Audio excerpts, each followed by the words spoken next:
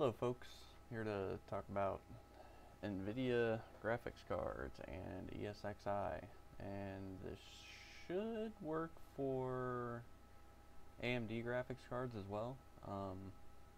I've been kind of struggling with this for a long time, trying to figure it out. It's one of those things every once in a while I get to it and I spend a few hours doing it and trying to get it to work, and it never happens. But today I actually got it to work, and it was actually really simple. The biggest thing, well, there's two biggest things that helped me out. One was,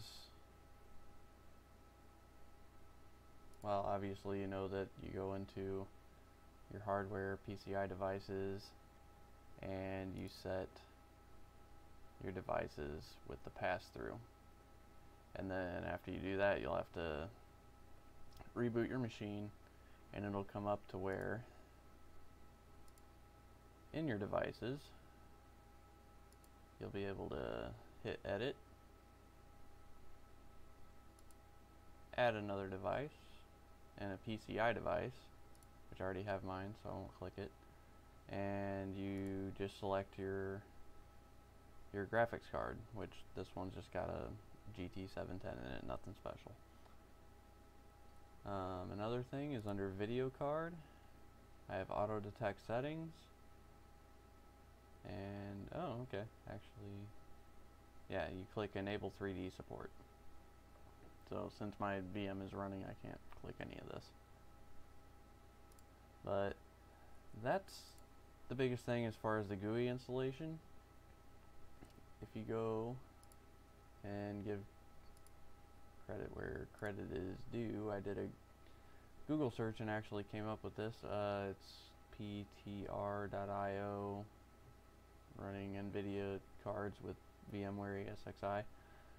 They explain that it's kind of hard for a operating system, Windows, to recognize the video card unless it thinks it's a real computer. So by adding this line here to under settings, VM options, advanced, edit configuration, you add a parameter there and you say hypervisor CPU ID v0 false, which actually I'll show you that. That is in the GUI. So it will be in VM options, advanced, and then you'll click it, edit configuration, and you go down to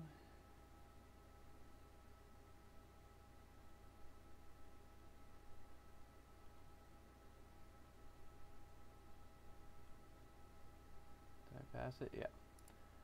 And you'll add this entry right here, hypervisor.cpuid.v0, and then in the value you'll put false.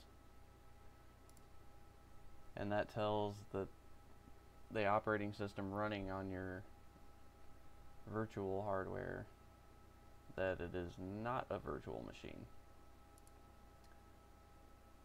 And it shows up just fine down here. So the other thing I did, and I'm actually not totally sure if this helped, it may have, I kind of did a boo-boo and did two things at one time. So if you SSH into your ESXi box, which let's go ahead and do that.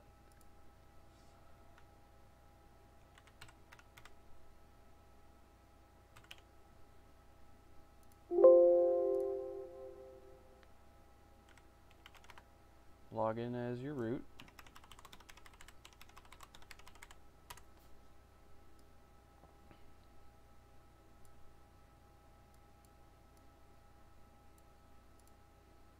Okay, and what it says here is that you'll navigate to /etc/vmware/passthrough.map, and you'll edit that.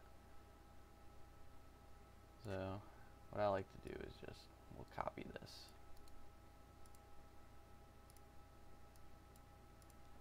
And then VI is included. Right click, okay. And that'll bring up the pass-through attributes. And you go down, and mine says NVIDIA. That's because I have an NVIDIA card in there. Yours may say ATI. All I did was make sure that this was FFFF, and then right here it says link. That's because I edited it that way.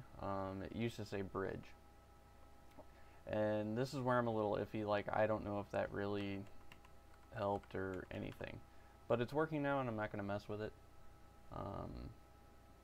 I'm not really sure. So after you do that configuration, you'll reboot your ESXi server, or if you're using VMware Player or whatever. I'm not actually sure if that's an option in VMware Player or anything. So if it is, you know, maybe you could let us know down in the comments. But anyway, after I did that, I came through and I re-added my PCI device.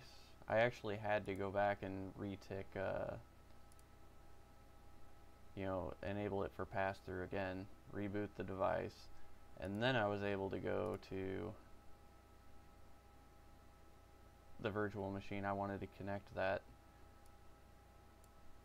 card to and add it back in there in the settings.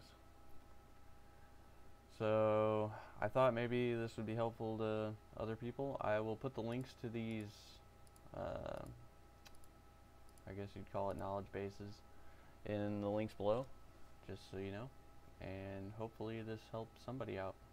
Thanks.